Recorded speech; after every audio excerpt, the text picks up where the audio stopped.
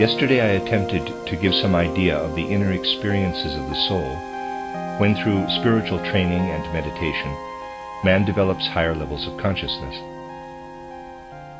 At the same time, I indicated that the chaotic, uncoordinated experiences of dream life during sleep, typical of normal consciousness, can be transformed into the fully conscious, concrete experiences of waking life. We can thus attain a level of consciousness which to some extent is sequential to normal consciousness. We then perceive, for example, the animal kingdom in its totality, which is in touch with the higher world of soul, the astral plane. Then I tried to show how the plant cover appears in its totality when in full waking consciousness that is divested of sensory impressions, we attain to the world of stars with this second level of consciousness, and there, for the first time, learn the truth about the plant cover of the earth. We then realize that the plants we see growing out of the earth are a reflected image of that majesty and grandeur which sparkle out amongst the world of stars, like the dewdrops upon the plants. Indeed, the firmament and all that therein is takes on substantial reality, form, color, and even resonance when we apprehend it with this higher consciousness that is divested of sensory impressions.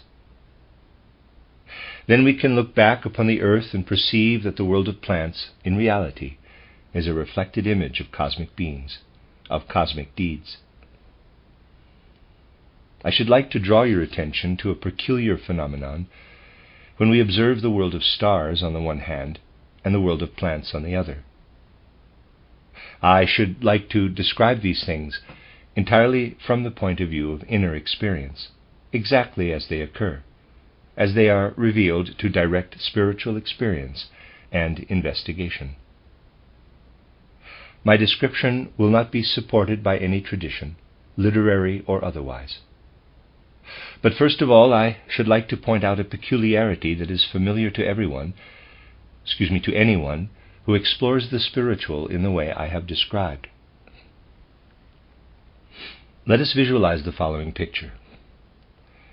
Above us is the world of stars, below is the earth. The point from which we start our inquiry we call our point of observation. At the second level of consciousness, a consciousness that sees the world of the stars and of plants in the manner already described, we are able to confirm that the archetypal forms are present in the cosmos, that they are mirrored in the earth, not as reflected images, but in the form of living plants. These plants do not appear as lifeless, unreal, nebulous images, but as concrete reflections created by the earth. One feels that the earth must be there to act as a mirror, so that the plant beings in the cosmos can spring up out of this terrestrial mirror. Without the solid earth there would be no plants. And just as a mirror intercepts the light and acts as resistance, for otherwise it could not reflect, so the earth must act as a reflecting medium in order that the plants may come into being. We can now pursue the matter further. Having developed this second level of consciousness, a waking consciousness independent of sensory impressions, we can take the next step toward the development of an inner strength of soul, of the spirit of love toward all created things and all living beings. The acquisition of these new powers is seldom recognized as a positive force for knowledge.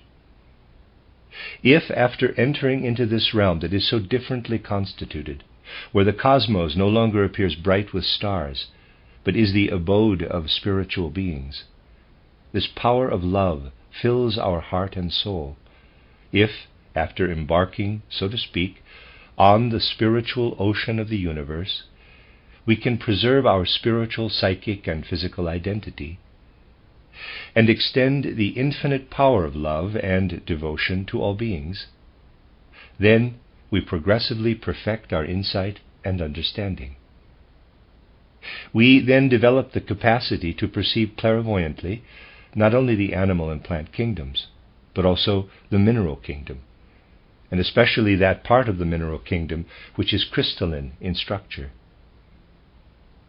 For those who wish to investigate the higher worlds, mineral crystals offer an excellent field of observation and study. When we are fully acquainted with the animal and plant kingdoms, we are then in a position to investigate the mineral crystal world. As on the previous occasion, we feel impelled to turn our attention from the mineral kingdom on earth to the contemplation of the cosmos. And again we find there a living reality, the archetypes akin to those of the plant kingdom. But the picture now presented to us is totally different. We become aware of a living reality in the cosmos. The mineral crystal world that we see on earth is the creation of an active spiritual principle in the cosmos. In its progressive descent to the earth, it is not reflected in the earth or by means of the earth. That is the crucial point. When we raise our consciousness from contemplation of the mineral crystal kingdom to the cosmos and look back to earth again, the earth no longer acts as a mirror. One has the impression that the earth has vanished from our sight. We cannot, however, say, as we said of the plants, that the earth below us reflects the higher beings. On the contrary, the earth does not act as a reflecting medium. It has seemingly vanished. When we have meditated upon the spiritual vista evoked by the mineral crystal kingdom, when we direct our spiritual eye, EYE, from cosmic space to the earth, we appear to be suspended over a terrifying abyss, over a void. We must remain in a waiting attitude. We must keep a firm hand on ourselves. We must preserve our presence of mind. The period of waiting should not be too prolonged, otherwise our fear is magnified. We are terrified because there is no ground under our feet. This sensation, which is wholly foreign to us, reduces us to a state of panic if we do not preserve our self-control, the necessary presence of mind which enables us to take active steps to see beyond this void. For this reason, we must look beyond the earth, which is no longer present to our spiritual vision. Then we are obliged to contemplate not only that aspect of the mineral kingdom which is associated with the cosmos, but also its relationship to the total environment. The earth ceases to exist for us. We must see the mineral kingdom as a total whole. WHOLE. We then experience a current of cosmic energy from below, in contrast to the cosmic energy of the plants which streams down from above. We see everywhere currents and countercurrents, converging currents of cosmic energy from all directions. In the case of the plants, this stream of cosmic energy flows down from above. The earth offers resistance, and the plants grow up out of the earth. In the case of the mineral kingdom, we are aware that through the free interplay of these currents from the cosmic all, the mineral kingdom is created. In the case of the mineral crystal kingdom, nothing is reflected back from the earth. Everything is mirrored in its own element. If you discover a quartz crystal in the mountains, it is usually found in a vertical position. Its base is embedded in the rock. This is accounted for by the intervention of terrestrial harmonic forces which act as a disruptive factor. In reality, the quartz is formed by the pressure of a spiritual element from all sides. There is an interplay of reflecting facets, and you see the crystal free in cosmic space. Each single crystal, whose every facet is perfectly fashioned, is a little world unto itself. Now, there are many types of crystal formations: cubes, octahedrons, tetrahedrons, rhomboids, dodecahedrons, monoclinics, triclinics, every conceivable kind of structure, in fact. When we examine them, we note how the currents of cosmic energy converge and interact to form the quartz crystal, an hexagonal prism terminating in an hexagonal pyramid, or a salt crystal, possibly in the shape of a cube, or a pyrites crystal in the shape of a dodecahedron. Each of these crystals is formed in the way I have described. And there are as many different cosmic forces, indeed as many worlds in cosmic space, as there are crystals in the earth.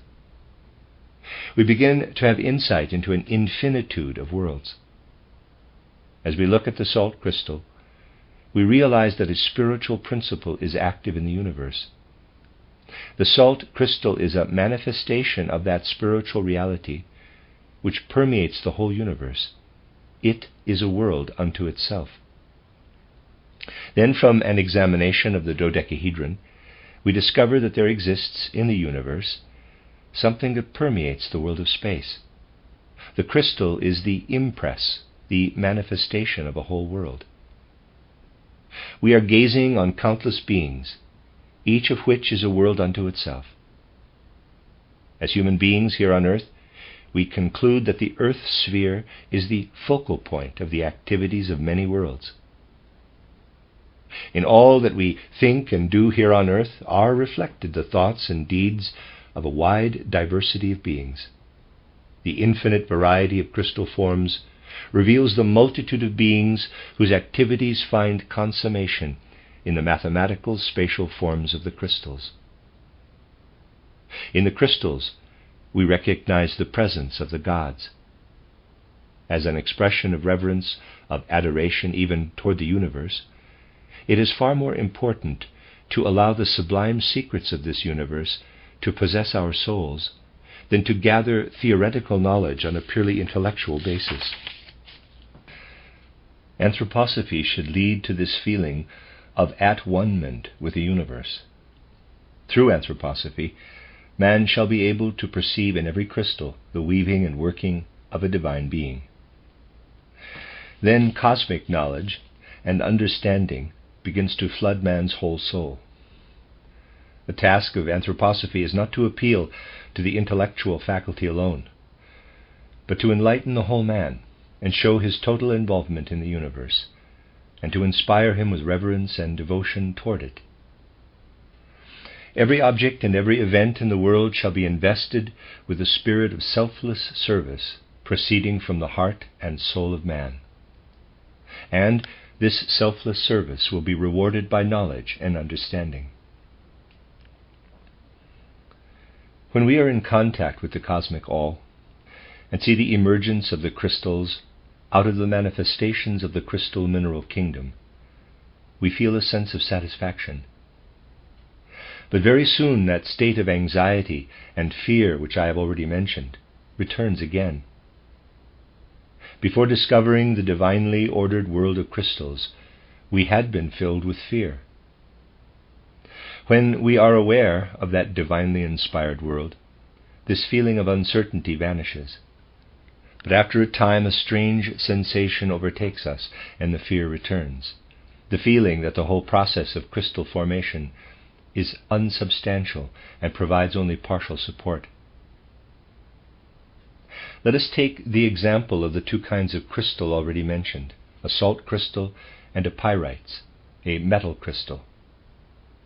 The pyrites give the impression that it can provide us with solid support, that it is firm and durable. The salt crystal, on the other hand, appears to offer no support. It seems unsubstantial, and we feel as if we might fall through it. In brief, then, in relation to certain forms, the fear that once possessed us, the fear that we are suspended over an abyss because the earth has become a void, has not finally been overcome. The sensation of fear has definite moral implications. When we feel a recurrence of this fear, then, at that moment, we become aware not only of all our past sins, but of those of which we are potentially capable. All this acts upon us like a leaden weight that drags us down and threatens to plunge us into the abyss which the mineral crystals open up before us, and which is ready to engulf us. At this point, we must be prepared for an additional experience. We realize that the sum of our experiences demands of us courage, and we confidently proclaim, "I am firmly anchored. I cannot drift from my moorings. The center of gravity of my own being now lies within myself." Never in the whole course of life do we need more confidence, more moral courage, than at the moment when confronted with the crystal world, the leaden weight of egotism, and egotism is always a sin, weighs upon the soul. That transparent void over which we are suspended now holds a terrible warning for us. If we stand firm and remain self-reliant, we can say, "A spark of the divine is within me. I cannot perish, for I partake of the divine essence." If this becomes a concrete experience and not mere theoretical belief, then we have the courage to be self-sufficient, to stand on our own feet. We are now ready and determined to press on further. We now learn something further about the mineral kingdom. Hitherto we had heard about the crystal being of the minerals. We have already discussed their external form. Now we become aware of their composition and structure, their substantiality and metality. And we discover how certain basic metals, in their different ways, act as a stabilizing factor.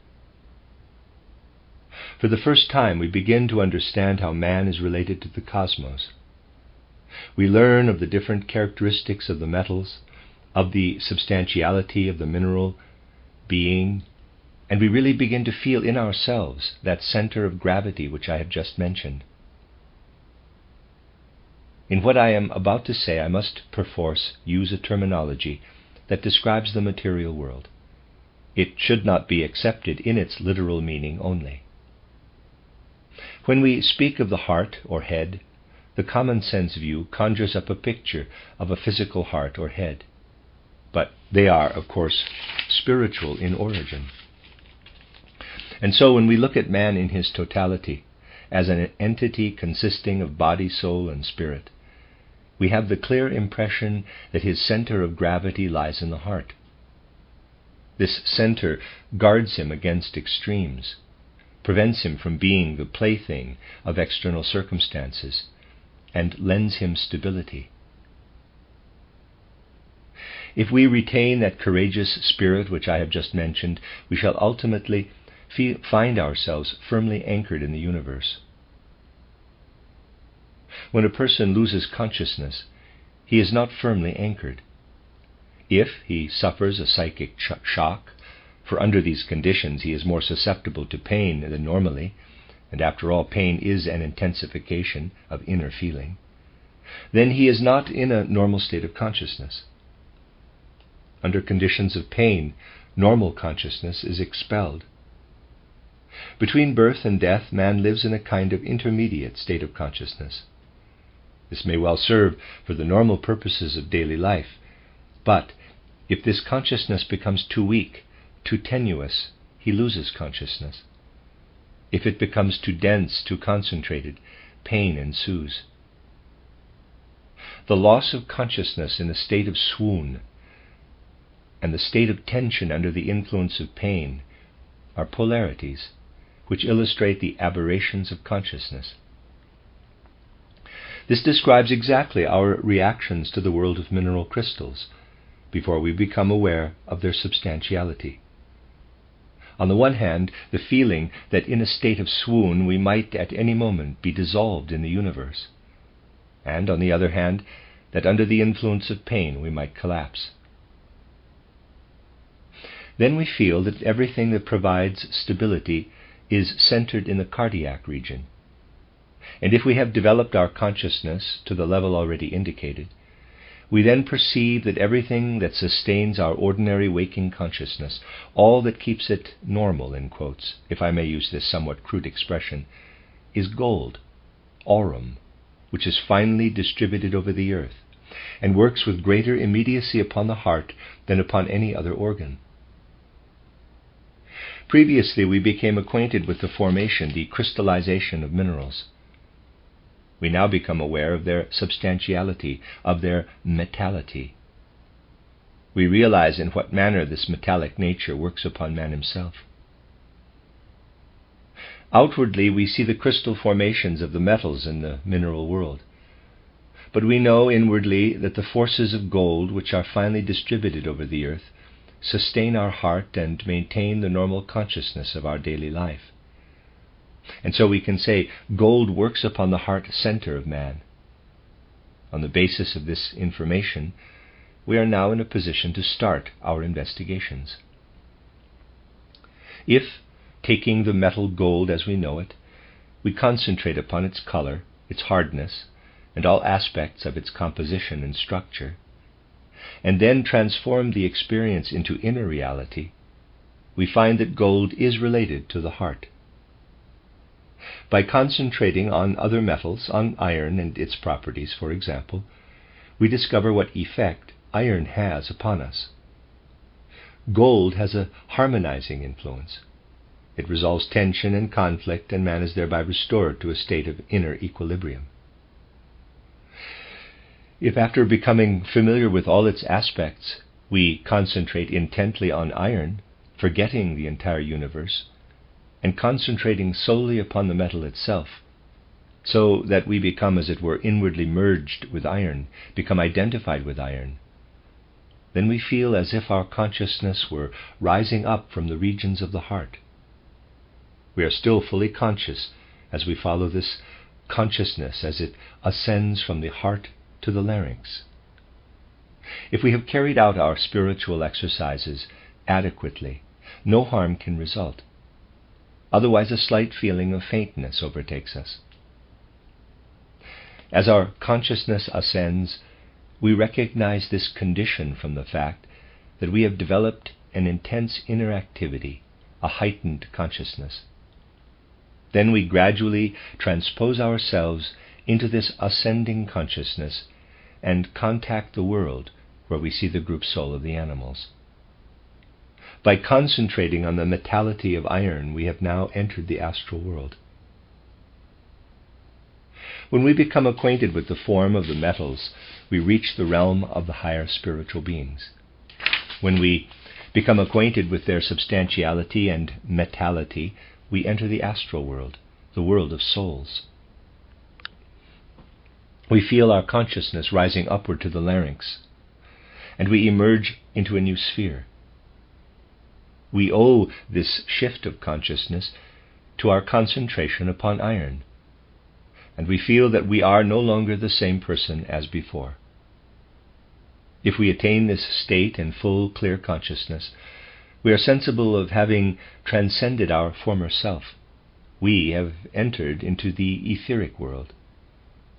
The earth has vanished. It no longer holds any interest for us. We have ascended into the planetary spheres, which, as it were, have become our abode. Thus we gradually withdraw from the body and become integrated into the universe. The path from gold to iron is the path leading into the universe. After gold and iron, we next concentrate upon tin, upon its metality, its color and substantiality, with the result that our consciousness becomes wholly identified with tin. We feel that our consciousness is now rising to still higher levels. But if we undertake this step without adequate preparation, we suffer a near total swoon. Scarcely any sign of consciousness remains. If we have prepared ourselves in advance, we can hold ourselves in this state of diminished consciousness. But we feel that our consciousness is withdrawing still further from the body, and ultimately reaches the region between the eyes. Though the vast expanse of the universe encompasses us, we are still within the realm of stars. The earth, however, begins to appear as a distant star, and we conclude that we have left our body on earth, that we have ascended into the cosmos and share the life of all of the stars. All this is by no means as simple as it sounds. What I have described to you, what we experience when we follow the path of initiation, namely, that consciousness is situated in the larynx, the base of the skull or the forehead, is an indication that all these various states of consciousness are permanently present in man. All of you sitting here have within you these states of consciousness, but you are not aware of it. Why is this so? Now, man is a complex being. If at the moment when you were conscious of the whole laryngeal organization, you could dispense with your brain and sense organs, you would never be free of this slight subconscious feeling of faintness. And in effect, this is so. It is simply overlaid by the ordinary heart consciousness, the gold consciousness. It is common to all of you. It is part of your human makeup. A part of you that shares this consciousness is situated in the stars and does not exist on earth at all.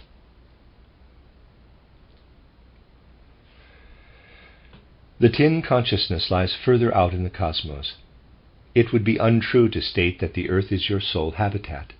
It is the heart that anchors your consciousness to the earth. That which has its center in the larynx is out in the cosmos, and situated still further out is that which has its center in the forehead, tin. The iron consciousness embraces the Mars sphere, tin the Jupiter sphere.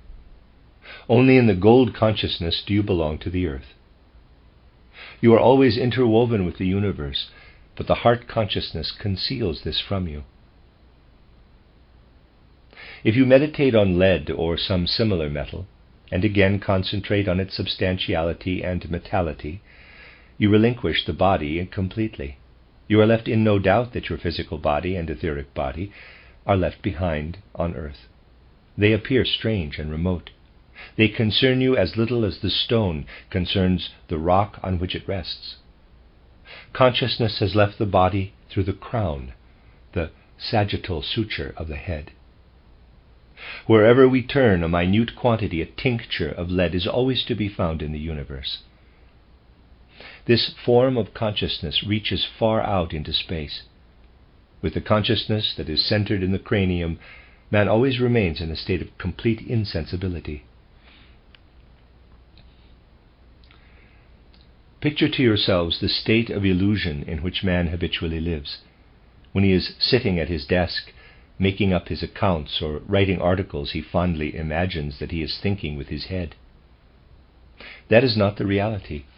It is not the head as such, but its physical aspect that belongs to the earth. The head consciousness extends from the larynx upward far out into the universe. The universe reveals itself solely in the head center. What determines your human condition between birth and death is the heart center.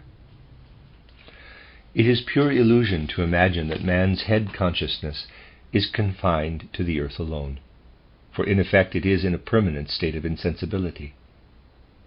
And that is why it is also peculiarly subject to pain from which other organs are free. Let us take this point a little further. When in our present state we try to find the reasons for this situation, we are continually threatened from the spirit with the annihilation of our intellectual consciousness, with a breakdown of the whole consciousness and a collapse into total insensibility. Our picture of man is then as follows. In the larynx, iron, man develops the consciousness that reaches to the archetypes of the animal kingdom. It is the consciousness that belongs to the stars, but we are unaware of it in ordinary life.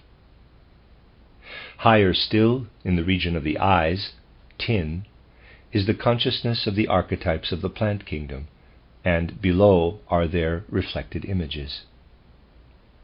Crowning all is the center of the lead consciousness, which reaches to the Saturn sphere.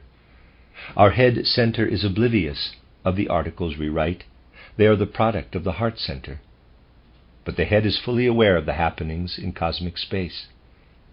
Our description of terrestrial events and activities proceeds from the heart.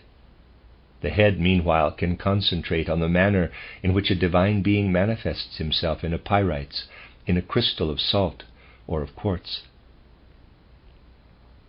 When initiate consciousness surveys the audience present here, it is evident that you are listening to what I am saying with your hearts, whilst your 3 higher levels of consciousness are out in the cosmos.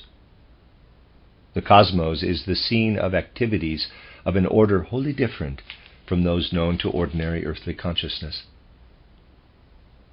In the cosmos, especially in what is enacted there and radiates far and wide, is woven for all of us the web of our destiny, our karma. Thus we have gradually come to understand man through his relationship with the universe. How fundamentally he is associated with the external world, is continually under the threat of annihilation from without, of reduction to insensibility, and is ultimately sustained by the heart. When we meditate on other kinds of metals, our spiritual approach is different. We can follow the same procedure with copper as we have done with iron, tin, and lead. When we meditate on the metallic nature of copper, we become, as it were, merged with, one with copper. Our whole soul is permeated with copper, with its color and consistency, its curiously ribbed surface. In brief, we become wholly identified with our psychic response to the metallicity of copper. Then we do not experience a gradual transition toward insensibility, but rather the reverse.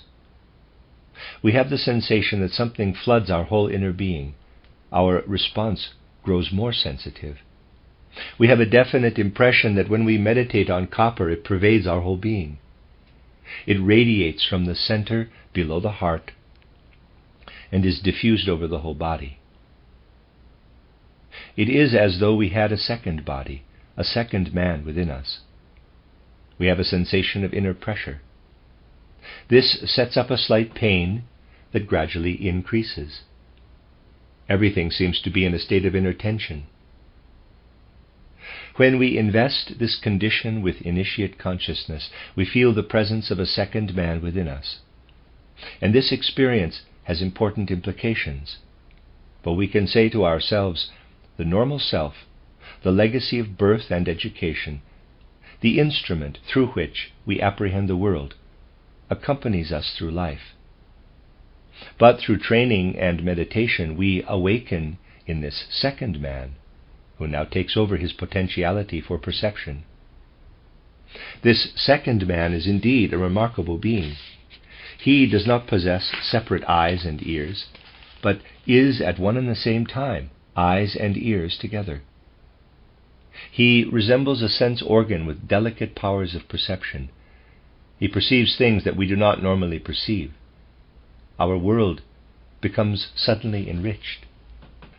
Just as a snake can slough its skin, so it is possible for a short time, and much can be experienced in the course of a few seconds, for this second man, the, in quotes, copper man, to withdraw from the body and move about freely in the spiritual world.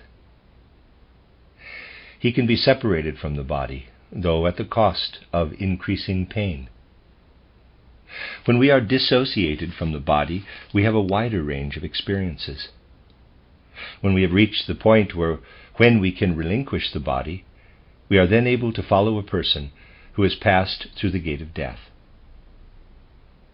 In that case, all our terrestrial associations with the deceased are now ended. He has been buried or cremated. He has severed his connection with the earth. When we relinquish the body with the second man, that is, with clairvoyant perception, we are able to follow the journey of the soul after death. And then we learn that the soul in the first years or decades after death relives in reverse order its life on earth. This is a fact that can be observed since we accompany the soul through the gate of death. The time taken to recapitulate our life experiences is a third of our lifespan. A man who dies at 60 will recapitulate his life experiences over 20 years, approximately. We can follow his soul throughout this period. We can now learn much about man's experiences after death. In recapitulating his life, the experiences are of a different order. Forgive me if I give a somewhat crude example. Let us assume that 3 years before your death you gave someone a box on the ear.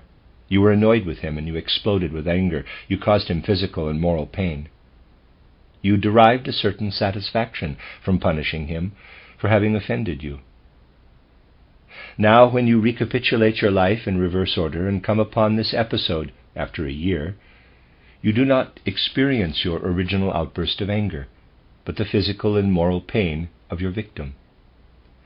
You live right into his feelings and experience psychically the box on the ear. You re-experience the pain you have inflicted.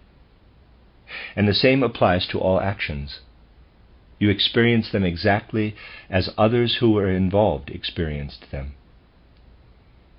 It is possible to follow man's soul after death through all such experiences.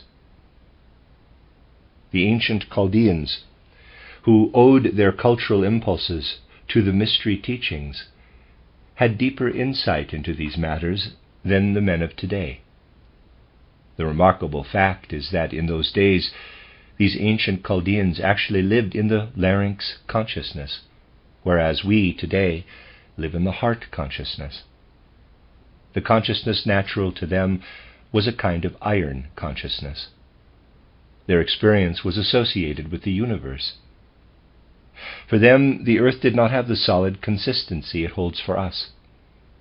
When, under particularly favorable conditions, they lived, for example, in communion with the beings of Mars, there came a moment of time when beings came over from the moon and brought with them other beings, such as those we perceive with the consciousness of the second man. And thus, indirectly, the Chaldeans learned of sublime truths relating to life after death. They received their instruction in these truths from the universe without. This is no longer necessary for us today, when we can follow the dead without intermediary help. We can follow them as they live through their experiences in reverse sequence, and each experience in reverse. And the strange thing is that when we are identified with this second man, we find ourselves in a world that is infinitely more real than the phenomenal world. This present world and the sum of our experiences there appear unsubstantial in comparison with the solid, exacting world of reality which we have now entered. In accompanying the dead in the way described, we experience everything on a magnified scale. Everything appears to be more intensely real. By comparison, the phenomenal world leaves a nebulous impression. To anyone who is associated with the world of the dead through initiate consciousness, the physical world appears like a painted masquerade, and an initiate who through meditation has been closely associated with the dead in this way would say, "You are all painted masks. There is no reality about you. You are simply painted masks sitting on your chairs." True reality is only found beyond the realm of physical existence, and this reality can be experienced here and now. Perhaps some of you can recall the figure of Strader in my mystery plays. This character is drawn from life. Strader is a poetic, non-realistic portrait of a personality who lived in the last third of the 19th century and on into the 20th century. In real life, he was a man who interested me deeply. He began life as a Capuchin novice, abandoned his vocation in favor of philosophy, and stayed for a time in the monastery at Dornach. I recast him as Strader in the mystery plays. It was not a faithful portrait, but bore a certain likeness to him. In the fourth mystery play, you will remember, Strader dies. I had to let him die, as I had exhausted all possibilities of developing his character further. Had I attempted to do so, I could not have put pen to paper. He could not possibly have appeared again in the fifth mystery play. What is the reason for this? In the meantime, the real person who had changed his role from monk to philosopher had died, and because I was deeply interested in him, I was able to follow his journey through the spiritual world. There, the impression created by his personality was far more real. His life and activities on earth ceased to evoke the same interest now that one could share his experiences in the life after death. Then a strange thing happened. A few anthroposophists tumbled to the state of affairs. They discovered, the ingenuity of man knows no bounds, that Strader was to some extent a portrait of the historical person. In the course of their investigations, they discovered his unpublished manuscripts and all sorts of interesting documents which he had left behind. They brought them to me, expecting that I would be overjoyed at the discovery. I had not the slightest interest in them. What did interest me, on the other hand, was what he was doing after his death. This was far more real. In comparison with this, everything related to the external world which he had left behind was of no significance.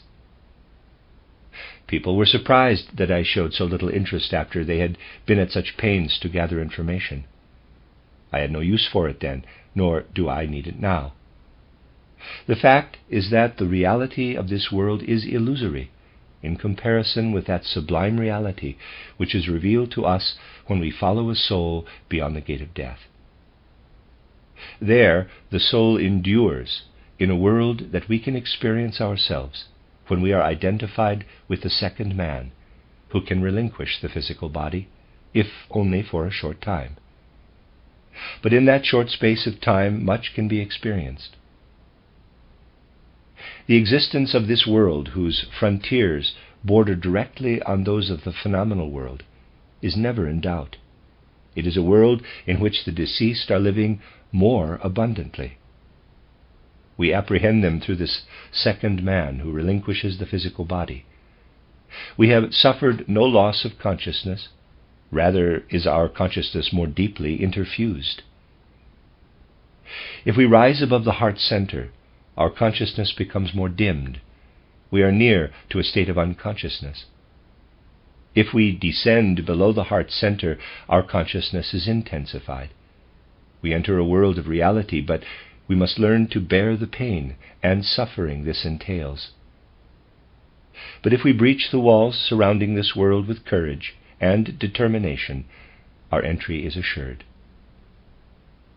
We have now arrived at an understanding of the ordinary day consciousness, of a second consciousness in the larynx, a third in the region of the eyes, a fourth that reaches out into the universe at the crown of the head, and a fifth that is unrelated to the worlds of space and leads us back into the world of time. We travel through time. When we attain this fifth level of consciousness, we share the same time scale in reverse as the deceased. We have stepped out of space into time. Everything, therefore, depends upon our ability to transpose ourselves into different states of consciousness, which open up to us new worlds. On earth, man is the prisoner of a single insulated world, because he knows only one state of consciousness. In all other states of consciousness, he is asleep. If we awaken them and develop them, we can experience the other worlds. The secret of spiritual investigation is that through transmutation of his consciousness, man transforms himself. We cannot penetrate into other worlds by adopting the orthodox methods of research and investigation. We must undergo metamorphosis, transform our consciousness into new and different forms.